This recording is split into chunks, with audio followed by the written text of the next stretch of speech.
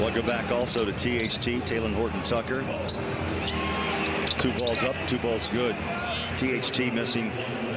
Anthony backs out, a couple of free throws in his pocket, passes, bull, catch, shoot, free, up and out, had to rush his shot. Yeah, he does. And, you know, with this second half of the season underway, I'd like to see him earn some more minutes.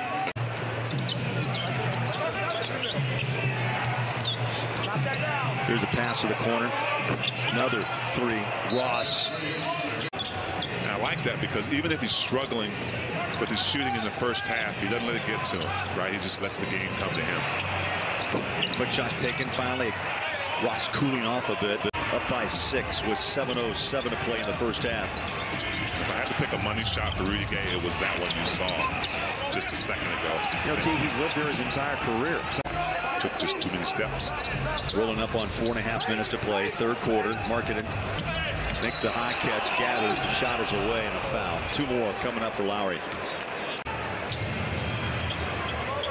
14 points, 9 rebounds for JC. Ross stops and pops. Jumpers up, out. And Vanderbilt fights Marketed for the rebound. He only took 5 shots. He's taken 10. 13 points. Sexton mid-range shot comes loose. Rebounded by Ross. That last bucket was the first by Orlando since the 7:22 mark of this quarter.